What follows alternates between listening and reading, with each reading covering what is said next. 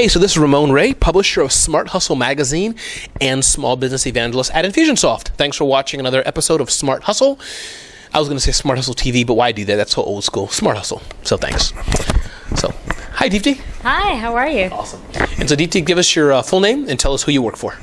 My name is Deepti Sharma Kapur, and I founded a company called foodtooeat.com. Awesome. So tell us about Food to Eat briefly, and then tell us a little bit about yourself, what your background is, where you came from, where you're going, what you studied, what you didn't study, whatever. Tell us about Food to Eat, and then about you. So I guess I'll start off with what Food to Eat is today. And so today, Food to Eat is a place where we work with local vendors in New York City, like food trucks, restaurants, and caterers. And we take their services and we provide them to corporations to build corporate culture. And our philosophy is, corporations should be investing in their team to help build morale, innovation, and so on. So that's where Food to Eat is today. And we think that through small perks and benefits like food, all of that is possible. A little bit about myself. I am a native New Yorker, born and brought up in Flushing, Queens. Nice. I was born and brought up. Well, I was born in Ohio. Go ahead. Oh well, it's always something nice to mention. I was talking at a panel the other day, and what I was saying was that you don't actually run into native New Yorkers anymore. So why not take a little bit of pride in that? And I went to college out in Long Island, and while I was in college, one of the things I became very much interested in was politics. So I worked on 4 different campaigns while I was in college, from mayoral to gubernatorial, senatorial, to presidential. So I did a lot of cool stuff, and I always like to make the comparison, working on a campaign is like running your own company, because you're doing everything from ground up. You're building a team together, you're looking at a candidate as a product or service in a way, because you have to figure out, what are the right demographics, what's the market, what's the messaging, what's the story, what's basically going to resonate with people, and you have to do the same thing with a company. So the idea of Food to Eat really came when I was standing online at a food truck, and I thought, I just spent 20 minutes, and all I got was a peanut butter cookie. And I thought there has to be a better way to do this. And so I started talking to vendors, and I thought maybe this could possibly be a company. And the idea was, how do I get food trucks more accessible, and how do I get them online? So that's where the idea really came from, and a little bit about me. But I love it. I love it. That's awesome. No, great. And so, Food to Eat, basically, how does food and culture combine? Just explain that a bit more as well. Is it where food is like the next foosball table, or swimming pool, or ping pong table, kind of food and other perks, or am I off base? Well, pretty much. I think that, if you look at it, Google, Facebook, all these big tech companies started in the late 90s, early 2000s, and they were one of the first companies that started to provide food benefits for their employees. We started seeing a trend, and as I mentioned, we started as an online ordering platform for food trucks. And we noticed, what we started to do was looking at our client base, and we saw that a lot of them were companies that were in Midtown, and we said, okay, great, people have an interest in food trucks. What if we were to bring the food trucks to them, and that they didn't just have to order from them? And we were talking to our vendors, and that was one of their concerns. They wanted to build a bigger business themselves. So we thought, why not provide these perks and benefits to your employees? And we started talking to our companies. But yeah, like I was saying, Google, Facebook, they've been doing it for over 15 years. Why can't every company provide these perks and benefits without having to build a cafeteria? And what we wanted to do was really infiltrate business within the local community. So we went to these companies and we said, hey guys, you guys should be providing these as perks and benefits. The millennial generation is growing, and they want more than just, a bonus at the end of the year that they hope they might get. But people are more concentrated on their everyday culture, their everyday life. What am I doing here besides just working for the bigger person? What are they doing for me? And I think health benefits are just becoming a norm, right? They're no longer benefits, they're now a right that every company is supposed to provide. So now, I think with that in mind, we've been talking to a lot of people about what can you do for your employees. Again, it helps in turn to build that morale, to get better innovation. And there have been hundreds and hundreds of research papers done on this through, the snack culture. So it's, simple things like, some of our companies, what happens is lunch comes out, the team gets together, and now people are actually talking to each other as opposed opposed to just sitting at their desks and typing away. And so we think that this is just a small way, and can benefit in many other ways. Awesome. And just so I get the logistics of Food to Eat better, so I'm a company, and every day at noon, a food truck is outside, or it's being brought into a table in here? Just explain that, or both, just so I understand the... Absolutely. So we started off with just food trucks. So there are some companies that can get food trucks right outside of their office, paid by the company, and the employees go down. We also now work with over 900 restaurants and traditional caterers. So we're doing anything and everything when it comes to food. So office managers can reach out to us and have a personal concierge that helps them plan everything out, or it can be automated, or they can simply go online our platform and order themselves. So it's a combination of the three, which is what makes our service and company so interesting, is that we're not just automating catering, because I don't think that's possible. If somebody's ordering $6,000 worth of food, they want to be able to talk to someone at the same time, especially when it comes to food, because they want to make sure it's perfect. You don't want to ever upset anyone when it comes to their meal. It's the one thing you have to look forward to a day that goes into your body and makes you feel good. And so it's simple things like that we want to make sure that our customer service is number one. And we realize that's what a lot of our clients love about us, is that we're always very attentive to every detail possible. Well, they have Deepti, Food to Eat. What do you expect? Well, Food to Eat is not just me, and I think, of course. And I think that's one of the number one lessons that I've actually had as an entrepreneur, is building an awesome and strong team. The more you concentrate, I like to say I like hiring people that are smarter than me, only because as a founder, I have to realize that I don't have all the answers and I don't know everything. And I think every founder, once they realize that they have the strength of a team, it's not just one person, it's all 5 people in it together, it calls for an even better service or better product or whatever it is that you're working on. So let's turn to the last 3 questions of the day, which will take the longest part of our discussion. What challenges have you had? We want to hear some stories, if you have any challenges.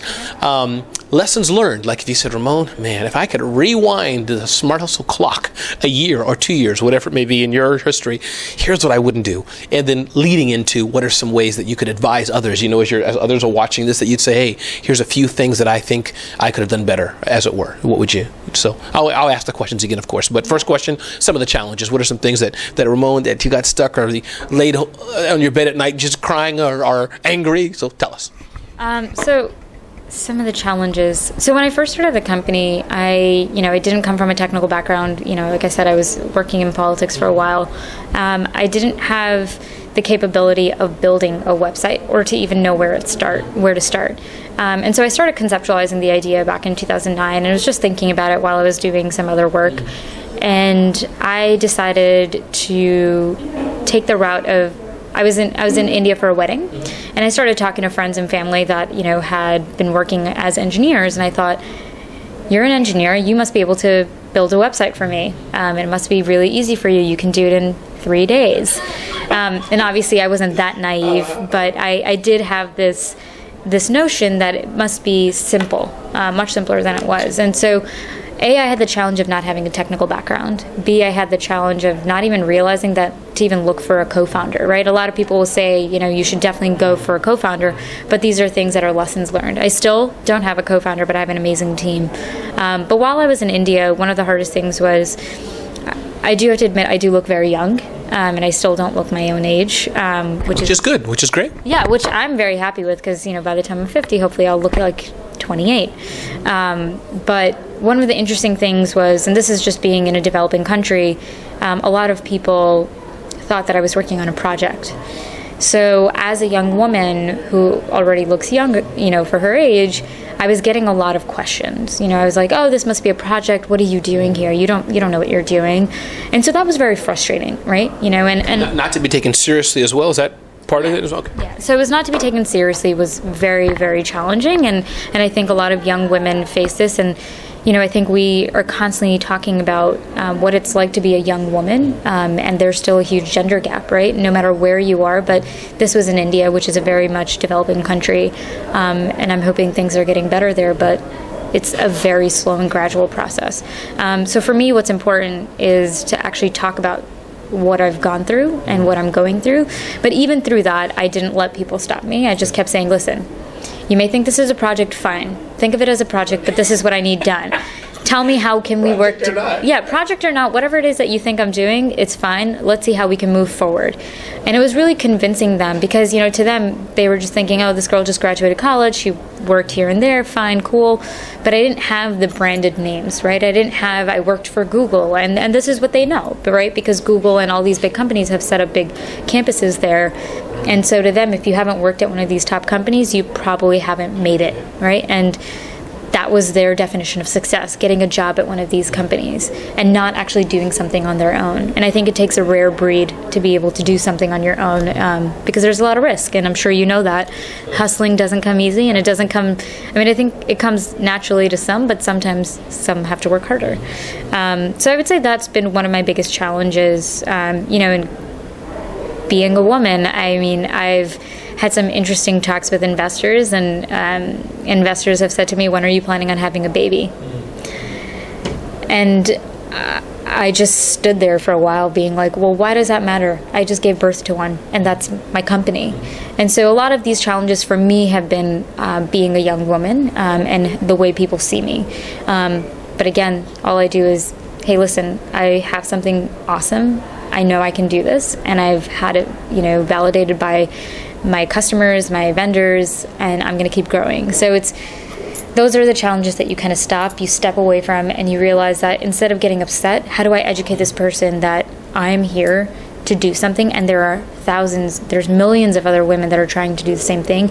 Instead of stopping them and questioning them, how can you help them? So instead of getting angry, that's been my approach, is how do I educate people more on the topics. You know, people say, how do you feel about quotas? Well, quotas have a negative connotation towards them, and you know, recently there have been some investors that have said, I'm not going to speak on a panel unless there's a woman. And you know, some people are like, oh, that's, you know, a step backwards, and yes, it can be looked as that, but you have to understand there's a lot of people that are ignorant and don't know, and if they don't realize that that's a problem, well, we're at least educating. It's a problem to not have women. Yeah. Okay, go ahead. And that we're at least educating them that why aren't you thinking of women when it comes to certain topics? There are more than enough women qualified to be talking about them. So I think it's more about the education process when it comes to the women issues that I've dealt with. But beyond that, I think business challenges are normal. What's normal? Tell us about the 2 or 3 normal. I guess cash flow, hiring the wrong person, having to let go of someone. I don't want to speak for you, but that's what normal. Those normal things you mean? Yeah, those are the normal things that I think that everyone goes through, man, woman, whoever you are. Hiring has definitely been an interesting one for me. When I first started the business and I came back to the U.S., I didn't realize that, you know, hiring was such a challenge. You know, you would say, I'm going to put up a post, there's going to be 100 people that are going to apply, and I'm going to pick 5, and then I'm going to narrow it down to 1. You think that people are going to keep applying to your positions, but they don't. And even when they do, bad hires do happen. So something that I think it was more of a mistake than a challenge was that I was hiring too quickly.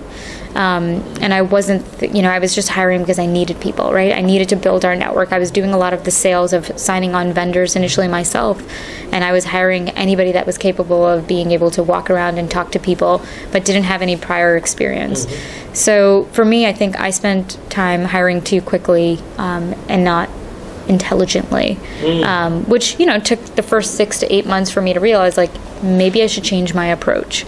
And this is the first time I was ever hiring anybody. I was never given the task of hiring people. I was always given the task of, here's some really cool people, here's, go work with them and, see what their capacity is and like build it up from there.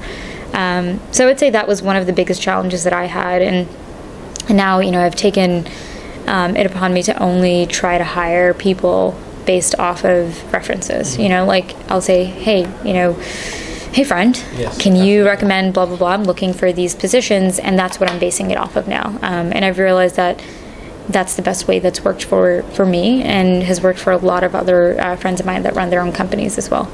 And let's talk about financing. How are you financing it? How are you eating? How are you living? How are you paying your rent?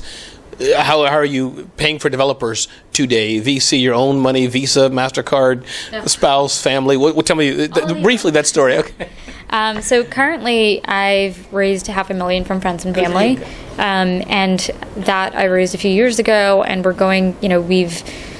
we've had an interesting development at Food to Eat. We started as an online ordering platform that was very much consumer focused, and we have pivoted, right? So our pivot has brought us to where we are today, which is the corporation's concierge corporate packaging that we've been working on, and we're looking to raise another round now. So how am I feeding myself? Through the last round. And how am I going to continue? By raising another round, and hoping that round would help us lead to profitability in the next 2 years. And can you talk about the detail of that? I'm not sure what's public or not. Can you talk about what you want to raise? Is that okay to talk about? Or? Yeah, absolutely. We're looking to raise 1.5 million, and mainly for expansion. We're doing really well in New York. We just hired our first person in Philadelphia, so we're looking to start there as our second city, and yeah, so right now it's talking to as many people as possible, sharing the Food to Eat story, sharing our past success and failures, and how have they brought us to where we are today, and pitching hard, being as aggressive as possible. Last question I want to talk to you about is what lessons you can share with other people that they can, from your experiences. And we've talked about some lessons already, but kind of a recap of what you can share with others. But I do want to go back to the women's issues and baby and things like this. And ladies and gentlemen, this is the stage where Ramon's either going to put his foot in his mouth or not. So we'll see what happens. So, meaning, because I think it is an important issue. Women's issues are a very important topic, hot topic. I have many women in my life, my wife, my daughter, and et cetera. But going back to the issue when you said, when you're having a baby and et cetera, do you think that is it a question of, I'm curious, insensitivity? Is it a question of people need to be better educated? Or is it a question that someone should know better? And I say example, maybe I'll edit some of this out. We'll see what happens. We're talking long, but I am curious, meaning as a black American, let's say, women's has one issue, but let's say people ignorantly think black people are dumb. Let's just make it up, something like that.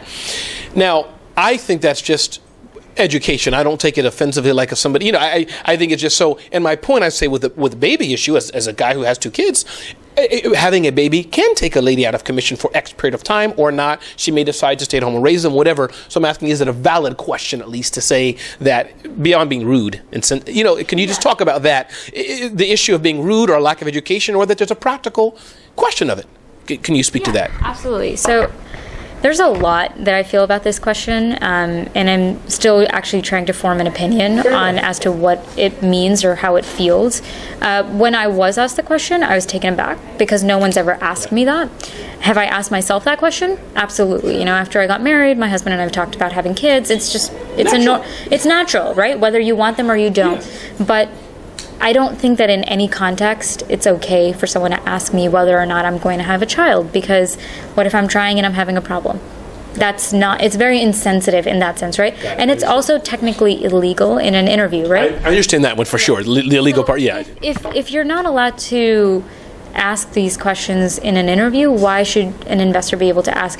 Now, if I was to think about it, why he asked, I know why he asked, right? Because he's making an investment, he's not sure. But what he should be asking, I believe, is, hey, I know that there might be circumstances in which you may want to pursue having a family. What would you do?